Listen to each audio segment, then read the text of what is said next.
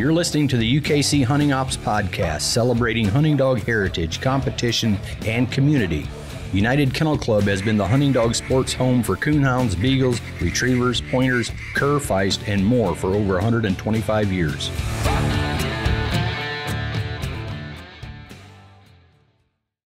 Hey everyone, welcome back to the UKC Hunting Ops Podcast. This is Trevor Wade. I'll be your host today, Coonhound Program Manager here, and I'm joined by Mr. Alan Gingrich, the Director of Hunting Ops. How's it going, Alan? Good. How are you today? Good. Every time it's been a couple of weeks since we did one, I always get nervous when we come back for some reason. Yeah, I know. You mentioned the lights are getting closer, and it's We kid our media guys. These lights creep in every time we do one. Just calm down. It's going to be just fine. It's going to be fine. Yeah, well, the reason that we haven't done it in a while is you've been on a good hunting trip, I see. Yeah. I finally made it up north. Had a great time. Spent about 9 days up in the Upper Peninsula of Michigan, hunting snowshoe hare, and that was a good time. Went up and it was snowing between Grayling and Gaylor, or the bridge there. It was snowing on the day we went up there, a week and a half ago, and like cars in the ditch snowing. And then the rest of the week it was just perfect weather up there. Yeah. Really, we had such a great time. Dogs did good. You guys kind of keep progressing. I see you started out sleeping in a hammock or a chair by the fire, and now you guys got this whole setup. You should see my sleeping bag I have. It's a Taj Mahal for sleeping bags. Everybody's jealous of my sleeping arrangements I have up there. But no, we have this wall tent, and last year we had the propane for heat in there, and we didn't dare run it too long. We wanted to come out of it alive, But this year we've had a wood stove in there, and you talk about it, a big improvement now. Yeah. It was luxury. After you've been cold a time or two, you don't want to be cold anymore, do you? Yeah. So you took Homer and Henry up there. How are they looking now? You know what? They were strong as ever this year. Yeah. I've worked on them on handling. They're handling a lot better. I actually got them halfway tone broke now, so that's always handy up there. But no, all the dogs did really well up there, seemed like, and we just had some great times. It's always funny. First night or two, you're trying to go to bed and you hear the dogs outside, squirming and this and that, but after about the second night, there's dead silence. You hear dogs snoring. Yeah. So dogs and handlers snoring, I'm sure, but some miles in those weeks. I don't know about handlers, but dogs are snoring. Probably handlers too. Yeah, that's no. We pulled an RV camper up there as well this year, and we had a nice setup. It's just a good time. Yeah, going to try to get back up there for the snow falls maybe for a few days. Probably. All of my brothers are up there this year except for one. My youngest brother is working out in Wyoming, but he's now back, and I told him, I said, hey, don't worry, I'll go up there with you again. So, what's game numbers looking like? It seems like I've been treating a ton of coons this year. It seems like there's a lot of coons this year. The last couple of years I thought up there that it seemed like the game may have been down a little bit, but this year I really felt like it seems like it's better again. Good. And you can the only way I can really gauge that is kickers, side kickers that you're running a hare, and then you have other kickers, that they just kind of push out or whatever. And we saw more of those this year again. So seems like it was a good year. So yeah, it's funny how Mother Nature's kind of cyclical, bringing everything back around. But hey, today's going to be kind of a fun episode for us because we're going to talk a lot about new rules and procedures that are going into effect in our 2023 rule book that we've been working on the past couple weeks. Yeah, we covered the last Coonhound episode we did. We covered 3 of the rules. That was what, episode 22? 22, episode 22. Yeah. We talked about implementing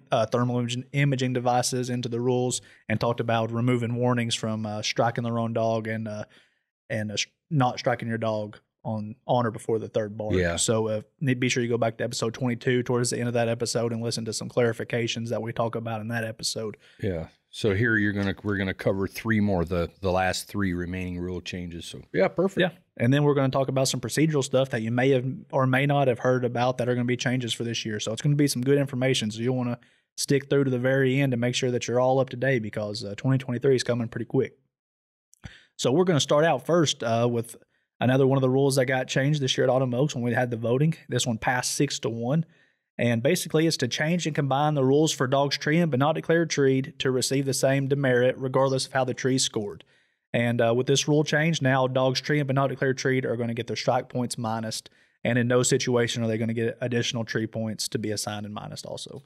Yeah, this one passed 6-1, and I'm I'm not that surprised on this one that it did pass, but it is the one of the more misapplied or misinterpreted rules, the one that we get a lot of questions on. And I remember it was also probably one for me, one of the hardest ones to remember, how to score dogs that were there treeing before you arrived versus dogs that come in after you arrived. And this was definitely one of those. Yeah. And anybody who's been listening to the podcast since the very first episode, they probably heard us talk about the application of these rules a few times already. So those couple episodes that we did are kind of going to become irrelevant now with this new rule change, but we're going to get it hashed out right here real quick so you guys can know how to score this moving forward. Yeah, and the new rule will make it easier, more simple than the old one was. Before a dog treeing but not declared treed when you arrive, you don't know how to score that dog until you score the tree. Right. And that's what used to confuse people, to remember that, hey, we got to score the tree first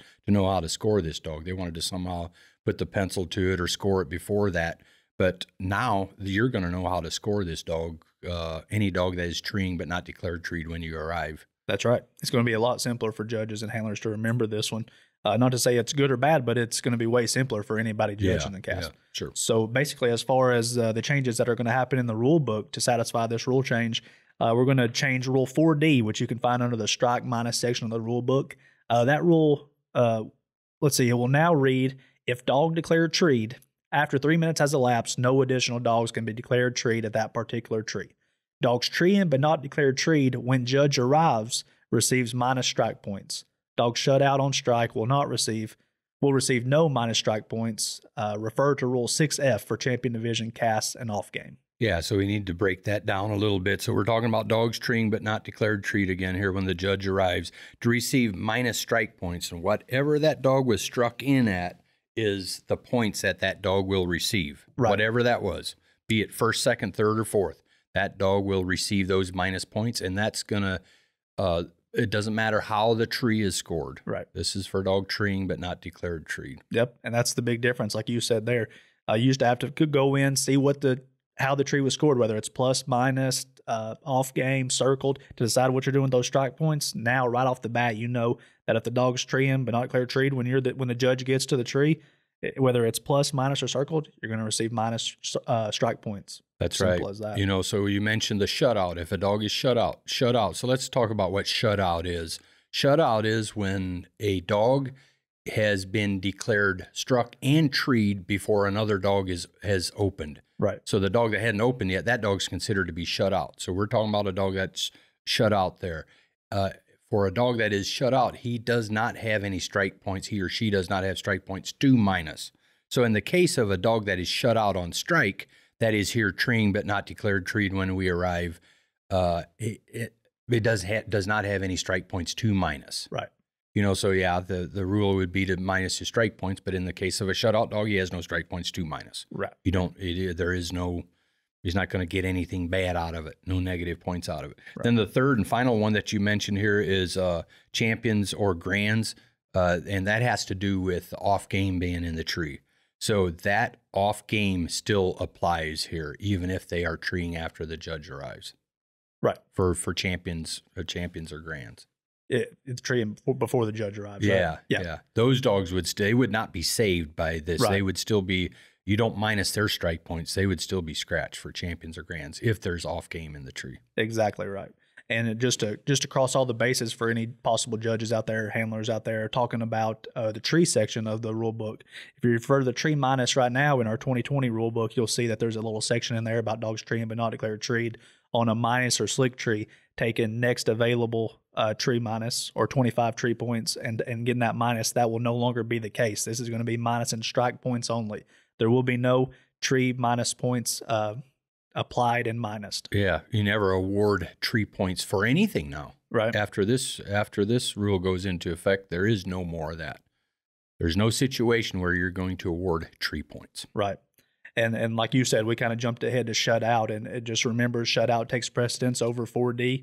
In that case, you got your strike points with a line under them. If it's on the tree that you shut out on, you're still going to get those points deleted. Not going to be minus it. Shutout takes precedence over that. Yep. And just real quick, I think it's important to remind people, we don't want to get this tree but not declared treed mixed up with Rule 5B, which we've covered before, which covers dogs that come into the tree after. That's right. Yep, after. So that rule is unchanged. That rule does not change. 5B is under circle points. Now, the only thing that the only time a dog's going to get penalized for coming in after the judge arrives is if there's a raccoon scored in the tree. That's right. And in that case, that dog that came in after will also get his strike points minused. Right. 5B applies to dogs that come in after. Yeah. Just remember, 5B is unchanged. We're talking about strictly dogs treed but not declared treed before the judge arrives. Yep. So, moving on to the next one that changed, and this one here is a pretty simple one. We're going to be changing Rule 4B to read, strike points will be minused if none of the declared struck dogs open within 6 minutes. And this is just simply changing 8 minutes to 6 minutes. Yeah, that's as simple as can be there. There's not a whole lot we can add there. Right. Just simply 8 minutes to 6 minutes, and 8 minutes is kind of a long time, I guess. Especially in hour hunts. We're seeing more and more hour hunts, especially at local level events, doing double headers on the weekend to try to get the most out of their events. So makes sense there. And I guess you can debate that a lot. Why was it 8 minutes to begin with? It seems like a long time, but you do have dogs, I guess, that don't open that much, just open here periodically. But 8 minutes that's still a long time. I've always thought it was a long time. You have a couple different. You have open trailers, dogs that open a lot more than others. So for your average open trailer, that's still a long, long time. Seems like, but so 6 minutes, yeah.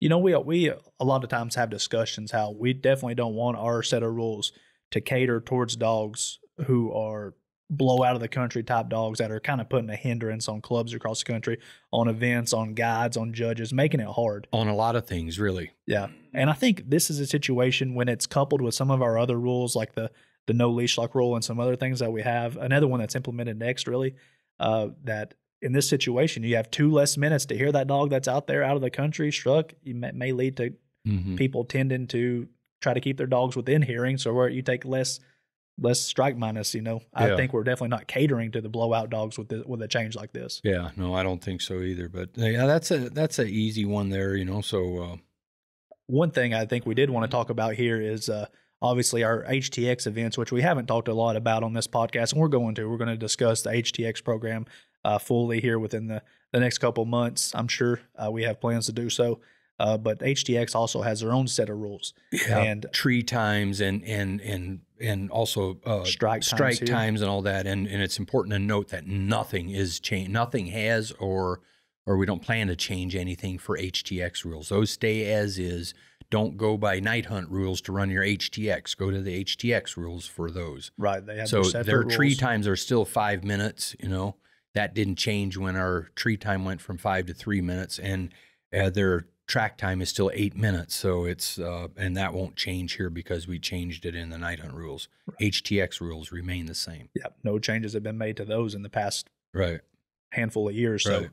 those are all. And on our website I forget the year we implemented that, the HTX, but we still have the same set of rules. We changed very, very little, if anything, as far as the rules go for it. So they've been working quite well. Yeah, absolutely.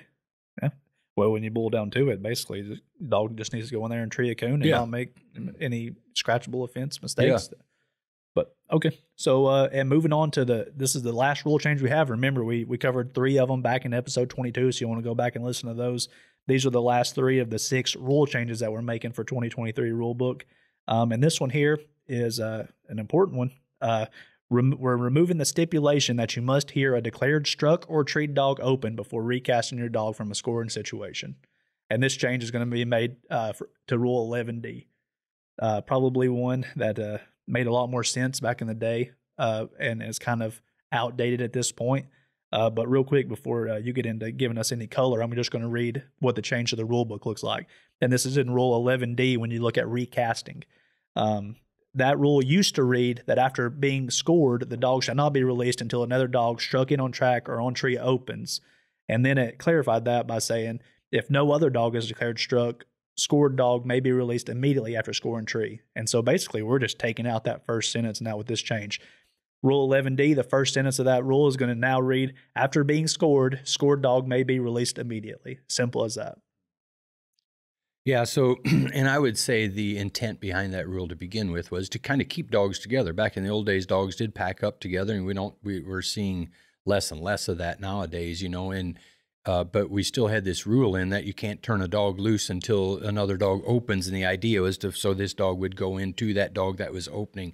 Well, even with this rule, a lot of dogs today aren't, some of them will, but a lot of dogs aren't even going that way. Yeah. Right. So the intent of that doesn't really work anymore for the most part anyways, but yeah, now you can just turn loose immediately. It's almost the polar opposite. It seems like most of the casts that I go on nowadays, we'll take the World Finals, for example. We pulled Jenna off of a tree. We get over here, Sleepy's treed, Hawks blew out of the country, and you got Whitey running a track. They're both directly in front of us. The guide wants us to kind of keep Jenna in pocket, so we walk towards them a little bit, get ready to recast Jenna, and what does she do? Yeah. She wheels around another 500-600 yards behind us and goes trees the other way, the complete opposite way from them. So it seems like a coon. Yeah, that's right. Yeah. Dogs nowadays, they're just not, they hear another dog, they're more apt to get away from that dog than they are to pile in and join in on the party, so to speak. Yeah. So but that makes sense. Yeah, and I think it's also important to note or inject right here. You still want to hunt. You need to hunt where the guide wants you to hunt, or in the direction the guide wants you to hunt, or try to at least. So to try to keep the cast together and things of that nature. But the other thing that's going to probably that we probably should discuss along with this is you still after you cut a dog loose, you might still, maybe there's no dog opening at this point now. You still need to run the 6 minutes is what it's going to be. Right. Need to run the 6 minutes. So you still you can come out of a scoring situation, flip your dog loose or what have you, let it go, and you start the 6 minutes, but go to where you last heard the dog before you start your 6 minutes. You still need to do all that. Right.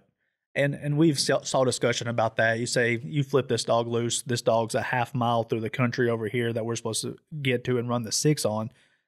We cut this dog loose. It opens. As a judge, you have to make every attempt to split the difference between these dogs and try to get to a place where you can judge both dogs accurately. Yeah, and there's another rule in the rule book I don't think we talk about enough anymore, especially these days, and we don't hear a whole lot about it, and that is where judges do have the authority or the option to call timeout if they have dogs trailing out of hearing in opposite directions or different directions, right? To where you can't judge them anymore, and handlers and judges should know that they do have that option opposed to just following one dog or the other. You need to try to separate, split the differences, so to speak. And if they trail out of hearing in different directions, it does say trail out of hearing. You can't, that doesn't mean a dog that because your Garmin is a mile out that way and you're not going to hear it if it's opening. That's, one that has never opened. That's not what the rule means. It's dogs that are actually struck in and trailing out of different directions. Only then should you be able to call timeout if needed. And don't you think that this is another rule that kind of inadvertently has the effect to where dogs that are blowing out of pockets, it kind of favors your dog that's in pocket. After you score this dog, you can go ahead and cut loose, and you don't have to walk a half a mile to hear this dog that blew out of pocket. Exactly. It kind of does. If your dog, if we cut loose and yours blows a mile through there and mine's, 350 yards right here, and I get to cut loose again, mine's barking, it's going to be hard to hear your dog that blew out of the country there. And it's, we talk about that, and you nowadays even more so, they want them deep and alone, and that, I guess that works sometimes, and especially maybe an hour hunt, right. But it's still in the hour and a half and 2 hour hunts. If you have a dog that will run the tracks they come to or as they come to and run and tree those dogs are going to be hard, and those dogs are still going to be hard to beat. Yeah, they are. Really hard. And this, being able to turn them loose right away without having to wait. In our part of the country, up here in the northern part of the country, 6 minutes, or it used to be 8 minutes, now they're going to be 6 minutes. Rather than keeping my dog on the lead, I can tree a coon in 6 minutes. Right. Yeah, quite easily. Sometimes. Absolutely. And we talked about this back in the rule proposal episode about it when we were talking about what implications these rules may have, and talking about the TOC final cast whenever Dominator was on the leash so far when we were going to hear Piper. And that's probably more the intent of the rule. Yeah. But in this situation, a dog that's blew out like Piper, and you cut Dominator loose and Conor McGregor loose, you're never, Piper being out of the country, it's just kind of an inadvertent effect. We want to make sure that these dogs aren't leash locked for 20 minutes in the middle of a major hunt like that. But that's kind of The 8 inadvertent minute, in effect that of it. case that you're talking about, that was a lot longer than 8 minutes where Oh, that yeah. dog had to be on the lead strap. Oh yeah, we had to walk to where we last heard Piper and then run 8 minutes. Yeah, So it ended up being exactly. quite a bit longer than that. Like a good 10, 12 minutes or longer. Before we get away from this one, though, it's important to note the option. Yeah. Handlers will still be able to retain their option when they pull from a scoring situation. If there's any other dog in the cast declared treat, Exactly. you still have the option to keep your dog on the leash, handling to the next scoring, the next tree to score. Yeah. And that option is only there for a handler to not turn his dog loose is if there's another dog declared treat. Yeah. So if there's no dog declared treat, they have to turn loose. Right. Have to turn loose. Yeah. So I think those are 3 rules. You know, sometimes we don't know what's going to pass and what's not going to pass, but hearing different discussions about it and looking at the rules, I think this is going to be good stuff. I believe. I think so. It'll end up being good. I think it'll be good. You know, the one other point we might make is how soon do they have to turn the dog loose? You know, we don't have in UKC, we do not have a time limit that you walk away from a scoring tree. Back in the older days, I was like that anyways. I trained my dogs. I want to cut loose right from the tree as soon as I can. Step away from it, and I'm turning loose. Now, I know that doesn't work for everybody. You know, don't want their dogs to wheel around and go back on the same tree. But, you know, so the rule is that you walk a distance that is, you know, kind of deemed reasonable. Yeah, reasonable for everybody involved, you know. And we hear more and more talk about, well, we need a time. We need a time. I don't know if we do or not, you know that you can debate that all you want. And I know guys will, you know, kind of use that to their advantage or disadvantage, what have you, you know, but I think as a judge, a way that has always worked for me is if I'm judging and we walk away, I'll walk a certain distance. It might be, I don't know what that distance might be, 30, 40 yards. And I'll stop and say, Trevor, you good here? And you say, no, I'm not. I want to walk a little further. I might go another 30 or 40 yards and say, all right, guys, flip them. Yeah. And usually don't even give you the opportunity to ask you again. Right. Say, now we're turning loose. And I've just never had any issues with that. I think it's just kind of more or less a judge kind of taking charge and keeping things within reason. Yeah. Yeah. And anytime you give somebody a little bit of slack, they're going to see how much you get away with. So. Exactly. Yeah. So that's good. So we'll take a little break here, and then we're going to get back and talk about some of the other changes that we're going to have as far as procedural rules go for 2023 yearbook or rule book. Sorry. This podcast is brought to you by the all-new Dogtra Pathfinder 2. Dogtra, the official GPS collar partner of UKC.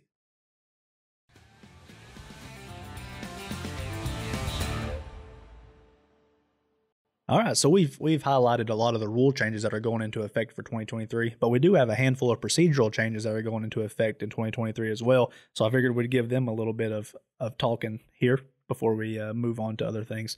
But the first thing is going to be hunt directors.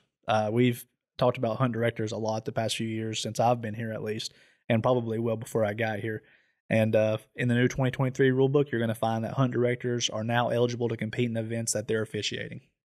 Yeah, you know, hunt directors, I don't know when we implemented or allowed the use of hunt directors. You used to always have to have a master hounds, you know, so I'm going to say hunt directors have been in since, 2012, 13, 14, somewhere in that time period when we allowed the use of hunt directors. But that hunt director still fell under the same criteria as a master hounds when it came to them needing to stay at the clubhouse and couldn't go out and handle a dog or guide or judge or anything like that, you know.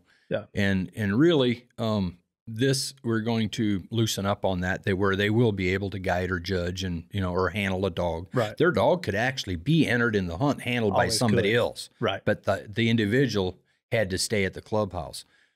So you and I know what was happening. We'd get, you know, names we've never heard of on the event reports, and there's a problem with the event report. You know, we call this person.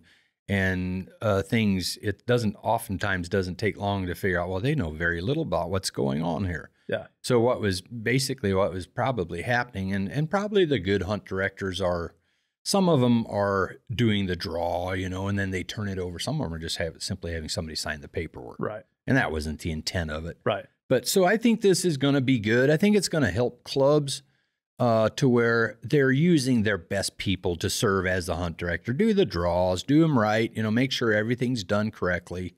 You know, all the cast winners, put down the event reports filled out correctly, and get your best people to do that, or capable people to do that. Yeah. And we've talked about it a little bit on here, and you hear it everywhere. And unfortunately, clubs don't have the participation that they've always had. Yeah. To have extra people sitting around to do this and that. So now you have a member of the club, you're an officer of the club, you have a dog that you want to campaign, but you don't have somebody to do the hunt director. Now you can do both. And that's just going to help clubs, like you said. And any way we can help clubs, we're going to always try to do it if it's reasonable and something that we think is going to help but not hurt somewhere else. We're not going to borrow from here to hurt here and that sort of thing. And I think that this comes with a lot of thought. You know, we've talked about it. We've had conversations about this for 3 years now, just you and I've had conversations with other people. And we know that other registries do it this way. But of course, when other registries are doing it, that doesn't mean that we have firsthand knowledge of, you know, how good is this working? What issues are arising? But in 2022, you implemented this in the Hunting Beagle program where hunt directors were able to compete in the event. And then that way, for the Coonhound program, I'm able to see what you're doing this year, what problems you're having before we throw it into the Coonhound program. And I've not heard of very many problems that you've had at all this year. Yeah, that's a lot smaller scale, you know, but really, and those guys don't have many issues to begin with anyways, but it has worked well. And we've not had any issues come out of it. You know, the biggest thing would be if a cast has a question that comes back, first of all, if there is a question in the cast, they need to finish their hunt first before they bring a question back. That's right. The only exception to that ever is if there's if it involves a dog being scratched out of the hunt or something like that, and there's a question on that, or if it comes to that. So any questions can be resolved after the hunt is over. So that's one thing, you know, that's what the Master Hounds does. If the Master Hounds is there, he rules on the question. But in the case of a hunt director, it goes to a panel.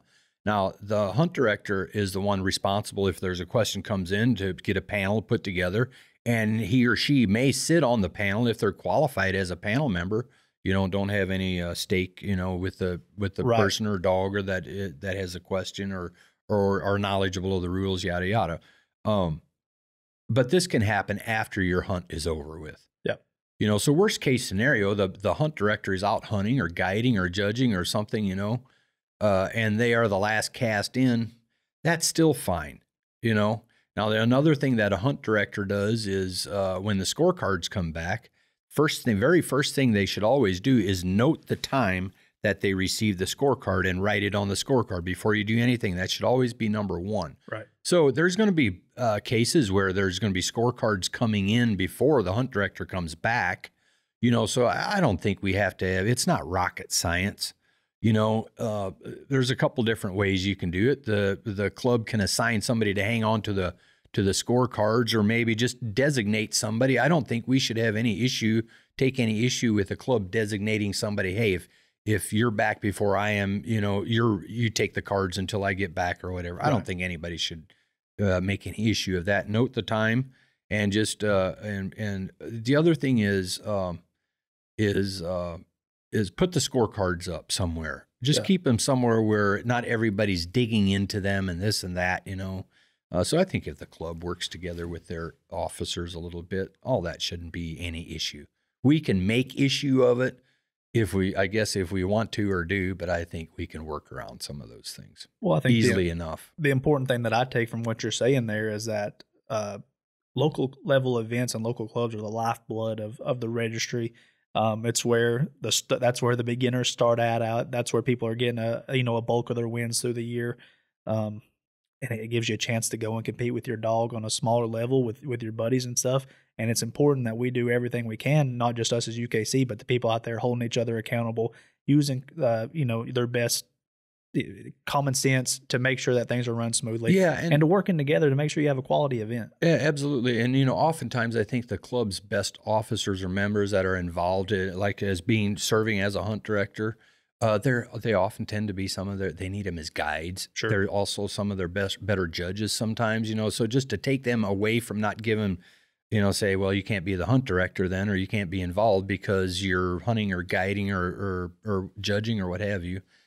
I think this just makes it better for everybody. And not just that, also, these guys are the ones that need to be teaching their other members. That's a good point. You know what I mean? Yeah. So, and a couple of things that you already talked about that I have bullet pointed here to just mention real quick is that this is going to ensure that knowledgeable people are filling out event reports, making sure that they get it right as far as numbers of entries and how it breaks down, and filling out event reports right. So we don't have issues on the back end where people are waiting on wins or held up because we're having to send information back and forth to get the reports filled out correctly. Yeah, so we talk about reports that aren't filled out correctly. And let's just give a little example. I think one of the biggest ones, since we have double headers, hunt directors that don't really know how to fill them out if they have a double header. One thing a mistake that we see a lot of times is they'll take the one same report and use it for both hunt number one, the early hunt and the late hunt, put everything on the same report. Yeah. That's not the way. That's hunt number one should have its own report. The number of dogs that were entered in it should be noted on it.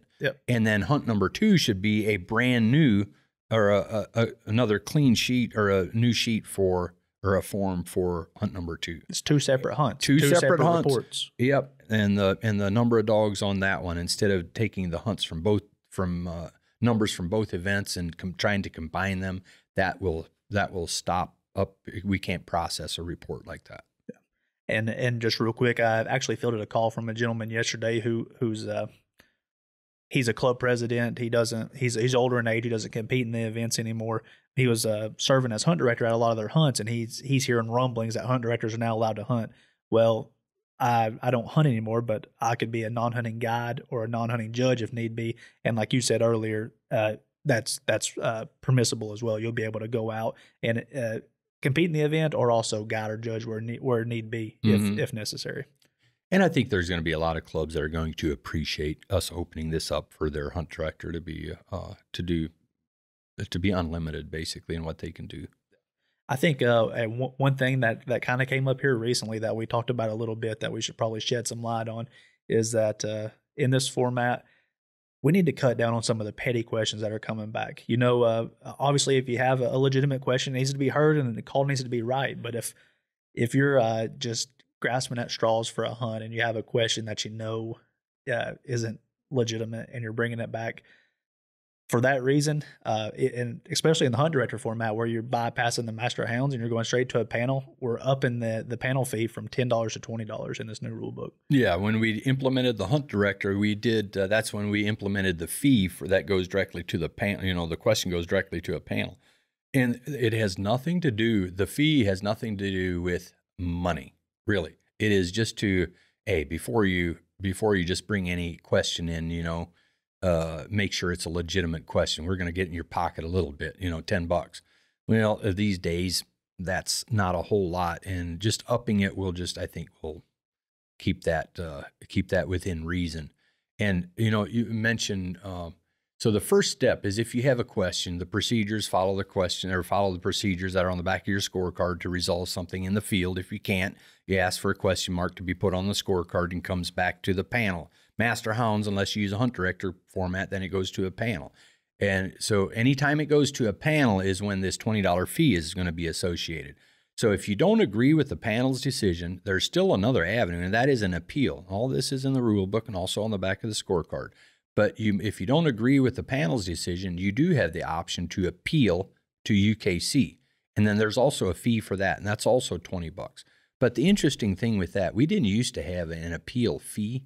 But back in my day, you and I were talking about this a little bit this morning. I asked, you know, you've been here, 2-3 years that you've been dealing with right. with anything like that? I asked you how many appeals you've had. You've had, 2 or 3, if that? Yeah, I had zero. Zero, okay. Zero appeals so far, yeah. Well, back in the day, before we had any of the $20 fees on appeals, an appeal coming in on a weekly basis was very common. Yeah. You know, I kept all of my appeals in a file, and that file in a year was, you know, this thick yeah. of appeals that we ruled on that came up here. And that's just, it's kind of amazing how that $20 has kind of and how many stopped of them, all that. How many of them are really simple? And you know what? It's not. Appeals are about getting it right. Right. And oftentimes after we did that, it seemed like to me, if we did get an appeal, generally they were right. You know, and they knew they were right, and you know they're going to get that money back. So it's not about the money. It's just about I have a legitimate question, you know, and not just grabbing for straws. Yeah. Yeah. Simple as that. So it's really worked. But we're not trying to discourage them exercising those options if they need to. Absolutely, they should. We'd encourage them if they are in fact right, so we can get it right. Yeah. But let's make sure we have a legitimate question. Yeah. Hey, and in case you don't know or you're unfamiliar with the rule book, be sure to read about the panels. But if you put up $20 to get a panel to hear your question and they rule in favor of you because you're correct about it, then you get your money back. Yeah, absolutely. Yeah. Yep. So, talking about one of our next changes, and this is one that will have an effect on quite a few clubs that are now going to slam events, is that now in all slam events, hounds are going to be drawn out together regardless of their title.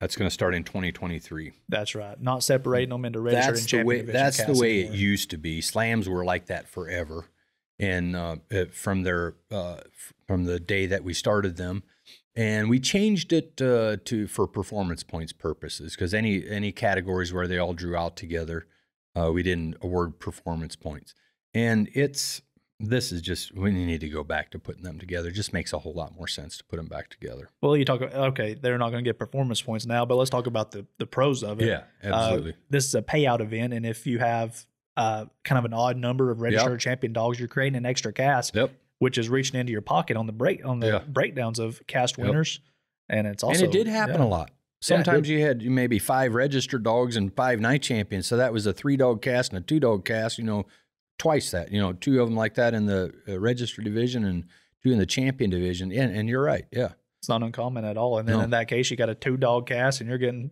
paid this, there's some different things in it. There's opportunities where you have a 2-dog cast over here and a 4-dog cast over here. And it's just some different things that happen. Like and how long we've had this for I think 6 years, the last 2 rule changes now that we changed this to, and we still have some, hey, when did this change? Yeah, we're still putting all the dogs together.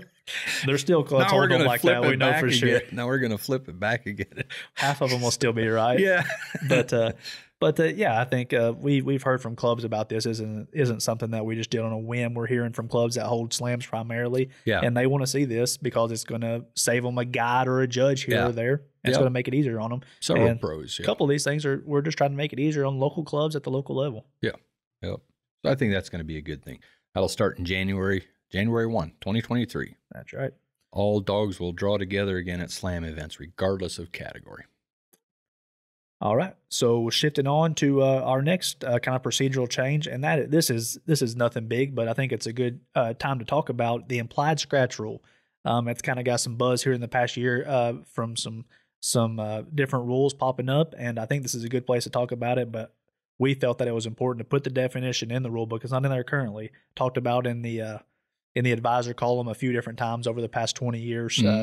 But now it's going to be in the rule book, adding it to section 6, where it's going to talk about the implied scratch as a scratching offense. Yeah, and that's something Todd Kellum wrote about years and years ago, about the implied scratch. And we've ran that article over and over again throughout the years or whatever. But the first question is, what is an implied scratch? Right. Yeah, and basically you can it's a great article by Todd, and if you haven't read it, I've posted it recently. You did before I did. So it's a good one to go back and read, but basically you can sum it up in one sentence that he put there in his first paragraph. And basically it's scratching a handler or a dog for doing something that the rules specifically say you can't do. Yeah. Or you can look at it on the other hand, in some cases for the handler not doing something that the rules specifically say you should do. Yeah. So one of those two, when the rule book tells you to or not to do something, you should follow the rules. And if it doesn't have a consequence there associated with it, then that consequence is the dog or the handler being scratched. Yeah, that is what an implied scratch is. If the rule says, if you do this, this is going to happen. You're going to get minused, or you're going to get scratched, or you're going to get a warning. When it doesn't say you're going to get minus, scratch, or get a warning, then it becomes an implied scratch. So there's going to be the discussion or the debate is going to be, some will say, well, you should just put anything in that you can be scratched for. Anything you can get scratched for should be under Rule 6, under the scratch rule. Well, I'm here to tell you, we can sit down, we can start making notes of all this, and we'll forget a whole lot of them, but it would be unreasonable and impossible. Yeah. The things that come up or can come up, you could just never cover everything. Right. Not even close. Yeah. So that's just, to have an implied, rule works much better. And I just quickly jotted down just a couple examples just so you guys know what I'm talking about. This obviously isn't all of them in the rule book, but the rule book says that the judge should be the first one to arrive to the tree. So if I'm a handler and I'm way out in front of the judge going there and handle my dog, I'm scratched. The rule book tells me not to do that. Simple enough. Rule 9D, it says that. Yeah. For failure to release your dogs at the tree. In 11B, it tells you to release your dog upon arrival at the tree. Shine in the tree during the 2 minutes the handler that had first tree wished to shine alone. So you get first tree on the tree. You want the first two. You're red lighting it, and I throw my high beam on there. Rulebook tells me that you get the first 2 minutes. I'm going for it's just simple things like that the rule book doesn't tell you that you're going to be scratched for doing those things. It just tells you not to do it, and if you do it, you're scratched. And those are also some things that you want to be reasonable about. You know, maybe the judge, you know, if I'm judging, I'm probably going to, if I see you running ahead of me to a tree, I'm going to say, hey, Trevor, hold loose here, hang loose. Yeah. Back off here. You know, I got to be the first one at the tree. I'm not just going to wait till you let you run up there and say, oh, surprise, we're going to get you out of the cast. You know, and you hear some stories like that, you know, but that's not the way judges should handle it. You know, you should first do your due diligence. If you're going to not heed to my instructions, you know, and back off or get back here with the cast, then I won't have any choice. Yeah. Yeah, like you said, just and same thing with somebody throwing a light in the tree. That just goes with good judging. I think, you know, you mentioned that as an example, and it's a good one to use as an example. I need to give you the first 2 minutes, but if Todd Killam starts throwing his light up there and say, hey, Todd, Trevor wants the first 2 minutes. Yeah. And then from there, if he says, well, I don't care if he does or not, I'm going to keep shining. Well, okay, then. We're gonna... You shine back to the truck. Yeah, you shine your way back to the truck. Right over there it is, buddy. Yeah, I think this is just, man, just adding the definition there. Just be a sportsman is all it is. So it's real simple. There's really, if you really start thinking about it, there's way too many things like that to be having a list under Rule 6. Right. And like you said, you're going to miss some things when you put it in Rule 6, and then people are going to get away with doing things that they're not supposed to be doing, and just because of a technicality. So adding that in there, that's the right move. Yeah. So what you're going to do here with is you're going to have a section in there. You're going to write have what an implied scratch is. That is not there right now. Right. Just added into Rule 6. Yeah. All right. This is one that's not so much a procedural change that we're going to see in the rule book, but I thought it would be good to talk about it here a little bit. And that is the decision was made that instead of every 3 years having a rule change year, going to change it to 5 years now. I think this really came up this year. We have what we feel like is a very strong set of rules, and I don't know. It just doesn't seem like every 3 years we need to be altering these things anymore. I think they're about good where they are, and we discussed it with the breed associations, and it all seemed really positive when we were discussing that, so I think we're going to move forward with that. Yeah, and you know, there's some other little things that we can kind of use sometimes through our Master Hounds checklist, and the checklist is what the Master Hounds or the hunt director, it is mandatory for them to read off before they call out casts at every event. And that checklist also gives us an opportunity to put in some notable things, you know, or you know, important reminders and this and that, you know. So that's an avenue for us to use to, if there is anything, you know, that might change slightly, or policy change or something like that, you know. So that's one thing that we have there. That the one thing you won't have in the rule book is telemetry rules. That's right. And that's kind of by design a little bit. And those are actually on the back of the Master Hounds checklist for them to just post at the clubhouse. So that's a good example of something that we could change midstream that we may want to or need to. You know, that doesn't require, so we wouldn't have to wait every 3 or 5 years to change it in the rule book.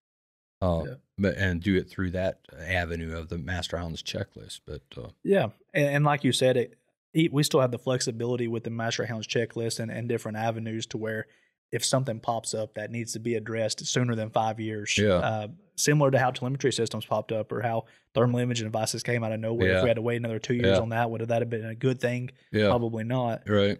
So there's situations where we can kind of put some things together to have some accelerated votes or what have you to implement some different things. If somebody comes out with a device where I can hold it up to a tree and it tells me whether to plus, minus, circle, or then that would be good. Yeah. You know, and I think this may be a good time to maybe inject this. One of the things that I see going to events, and I think we're all guilty of it, and that is that Master Hounds checklist. When the official is reading that, so many times everybody is just talking in the clubhouse, not paying zero attention to what is being said. And that's very frustrating, especially if you're the person reading it, or if there is some important items that we really need our participants to hear. That's something we can all work on, I think. And as participants, stop, listen. There's plenty of other time to talk, and 2.5 minutes to read. Don't miss something that might have helped you. Absolutely.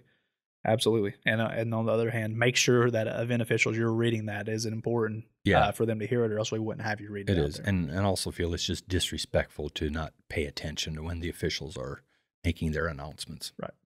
It's not easy to get up there and talk in front of a crowd. No. You know that. Yeah. I've done it a few times now at different places. It's not easy to do it, and it makes it even harder when you're having to get louder to talk over people. And it's just uncomfortable. You and I hear it a lot. With some of the major events, there's obviously more things that we go over, but a lot of times, we'll have situations we deal with that after the fact that, we talked about this in opening ceremonies or opening remarks. We noted all this, and guess what?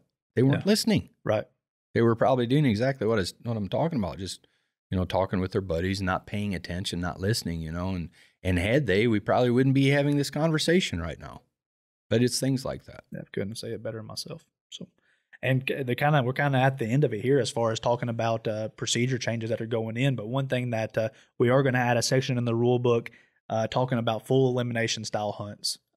We've been dealing with. It's kind of a big change here. Yeah, we've kind of been fighting this for the past couple of years. Not only at the World Finals like we did this year with a few dead casts kind of altering how things were ran, but also, TOC finals where we have major payouts and there's a lot of time and money and resources invested into live shows we have going on for that kind of full elimination style event. So we're kind of going to make some changes to that. And we're going to add a section to the rule book solely about full elimination style events. Yeah, and there's a lot to be said for a long-standing. UKC required plus points in order to advance. And there's a lot to be said about that. A lot of good to be said about that. But things have changed a whole lot too since the old days. And these days there's a lot more monetary prizes up. Things that need to be awarded, and if you don't have somebody to award it to simply because they didn't have plus points, sometimes it makes it tough. The World Finals was a good example. When we had in the semifinals, when we had only 5 casts come back with plus points, we could have very easily ended the hunt on Friday night. And we've got, like you mentioned, a live stream thing going on Saturday. And everybody's banking on watching this, and it's the big part of the World Championship, and not just for our viewers, but also for our participants, to give them that platform to put them in that spotlight. We wouldn't have been able to give them that, so we made a kind of a quick change there at the World Finals. But what we're going to talk about here, we said we need to fix this, and this is what we're doing to fix that. Right. So at these full elimination style events where it's elimination, we're going to start advancing dogs that don't have plus points. And we're going to have a whole section dedicated to this, so maybe we'll go more in depth on it at a later date. But like you said, if our goal ultimately as coon hunters is to mainstream coon hunting and put out these high quality live shows and show off these dogs and handlers on a larger scale, whether it be through YouTube or other media outlets, if not having an event because of a couple dead casts is worst case scenario, that's not helping us at all. Yeah, so what we're talking about, this is only going to apply to full elimination events. And full elimination events are when you're cast and you move on to the next round, and, losers get eliminated and winners keep advancing. Full elimination.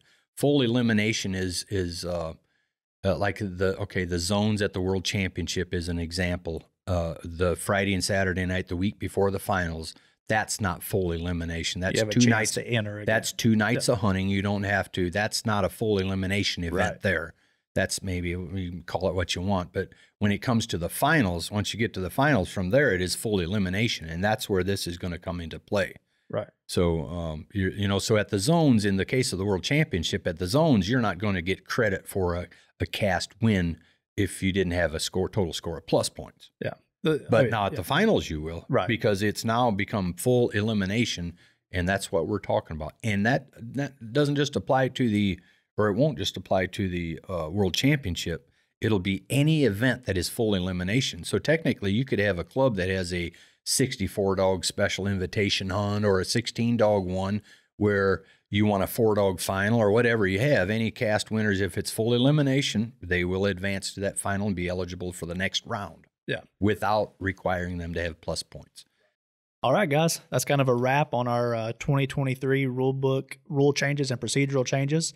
Like we talked about earlier, be sure you go back to episode 22 so you can hear about the first few rule changes that we did, and obviously maybe one that you want to pay extra attention to here because there's some extra stuff in here that are going to affect you guys in 2023. But I think it's all good stuff, and I think you guys will appreciate it. So be sure you come see us at your next major event. Get your rule book. Subscribe to the Coonhound Bloodlines magazine. You get one with your January issue. And we'll catch you next time. Thanks for listening to the UKC Hunting Ops Podcast. Be sure to subscribe wherever you listen to podcasts and to like and follow UKC Hunting Ops on Facebook and Instagram.